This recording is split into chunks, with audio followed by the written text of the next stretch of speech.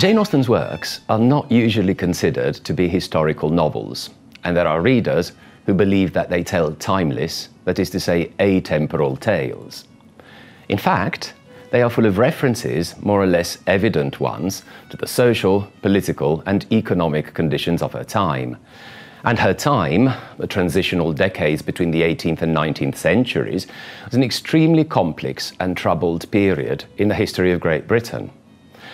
Austen's novels contain a number of references to the social, political and economic contexts of the present.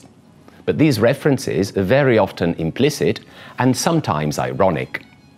Think of Northanger Abbey, where in chapter 14, Catherine Morland states, "I have heard that something very shocking indeed will soon come out in London." And misunderstanding her, her friend Eleanor Tilney believes that she is referring not to a new and awfully shocking work of Gothic fiction, but to an actual revolutionary event, such as the Gordon riots of 1780, to which Eleanor's brother Henry alludes later in the chapter. Similarly, the context of the French wars, concluded with the Battle of Waterloo in 1815, is crucial to Persuasion, where Captain Wentworth's wealth comes from sharing the spoils of war. Or let us think of Pride and Prejudice, in which the militia are stationed in Meryton, which is the town closest to Longbourn, the estate where the Bennet family lives. A fact that brings the dangerous George Wickham in contact with the Bennet girls. Indeed, a crucial event underlying Austen's life and works was the French Revolution, a fundamental context for understanding certain aspects of her writing from an ideological and political point of view, and in particular the oscillations in her fiction between conservative positions on the one hand and liberal and reformist ideas on the other. On a family level, the revolution was felt directly by the Austen family circle when the Comte de Feuillide, the husband of their cousin Eliza and future wife of Jane's brother Henry Austen, was executed during the Jacobin Terror in Paris on the 22nd of February 1794. Now, the long wars with France had serious consequences for British society, such as the scarcity of goods and products, the increase in taxes, the difficulty or even the impossibility of visiting the continent, episodes of collective panic caused on several occasions by the threat of a French invasion, as well as the arrival of several waves of emigrants from France, mostly from the aristocratic class, who settled in urban centres, often visibly transforming their demographic composition, for example in Winchester, the county town of Jane Austen's Hampshire. Another major development in these decades was the expansion of Britain's international power through commercial and territorial imperialism. After 1815, the United Kingdom and its ever-expanding empire became the first maritime power on the planet. The British Navy, so crucial in Austen's biography and output, ensured the country's control of the main communication and commercial routes of the globe, and connections with colonies in America, Asia, Africa and Oceania. The Austens had a connection with British India through the figure of Saul Tyso, an administrator in the service of the East India Company and the husband of Reverend George Austen's sister. And in fiction, in Sense and Sensibility, for instance, we are told that Colonel Brandon spent part of his military career in the army of the East India Company. The terrible human cost of imperialism was not overlooked by Austen. The economy of the Caribbean territories, in particular, was based on the system of slavery. There, vast sugar plantations were tilled by slaves transported by British ships from Africa. In Austen's works, the issue of slavery, as well as the emergence of ideas promoting its abolition, appear in some references in Mansfield Park and Emma. In Mansfield Park, Fanny says, "I love to hear my uncle talk of the West Indies. I could listen to him for an hour together," since her uncle, Sir Thomas Bertram, owns plantations there.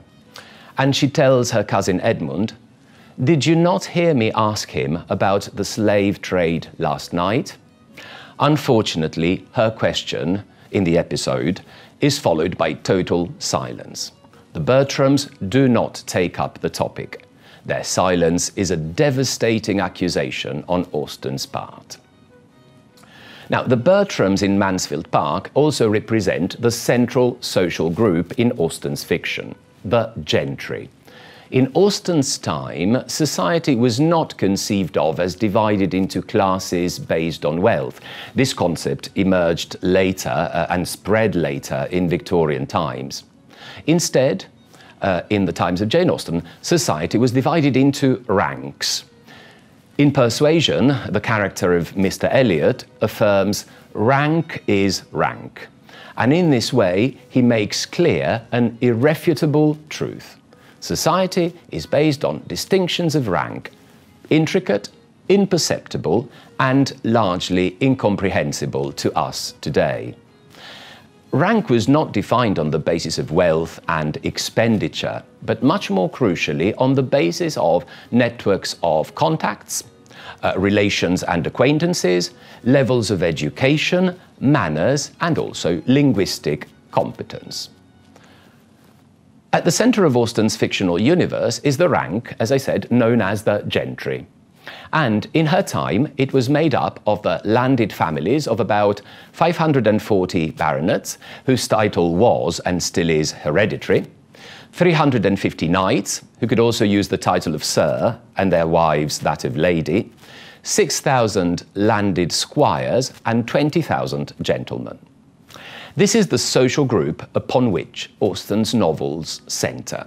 In contrast, and this is something that we tend to forget, there are very few characters from the middling ranks without any connections to land ownership, very few aristocrats, for example, obviously, Lady Catherine de Bourgh in Pride and Prejudice, and even fewer members of the labouring population.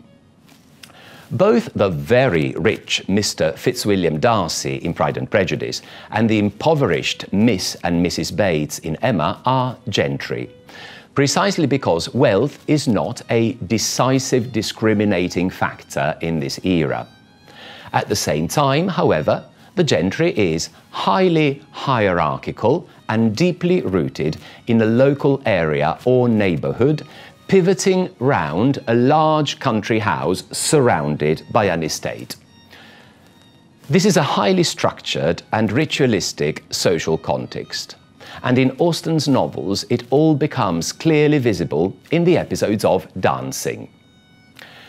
As a young woman, Austen herself loved to dance, and in Emma she makes fun of young people's desire for dancing. She ironically observes that instances have been known of young people passing many, many months successively without being at any ball of any description, and no material injury accrue either to body or mind. However, she adds, nothing equals the pleasure afforded by the felicities of rapid motion. In her novels, however, dancing is mostly a narrative ellipse. She does not describe it in detail.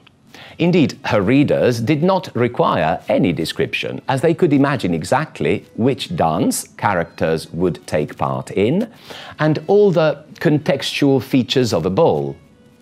Precisely for this reason, though, because it is there but not there, dance and dancing are all the more significant in Austen's works. Dance is relevant because of its wide-ranging socio-cultural symbolism and as the centre of episodes that usually function as major narrative turning points. In many ways, but not exclusively, I would say, dancing in Austen is emblematic of the courtship process and its outcome in marriage. Let's consider, for instance, what the sententious Henry Tilney in Northanger Abbey declares. I consider a country dance as an emblem of marriage. Fidelity and complaisance are the principal duties of both, and those men who do not choose to dance or marry themselves have no business with the partners or wives of their neighbours. It is an engagement between man and woman, formed for the advantage of each. It is their duty, each to endeavour to give the other no cause for wishing that he or she had bestowed themselves elsewhere. Therefore, dancing is yet another way for Austen to focus on the importance of stability and balance in society, particularly among the gentry, at a time of great socio-historical turmoil and dramatic transformations.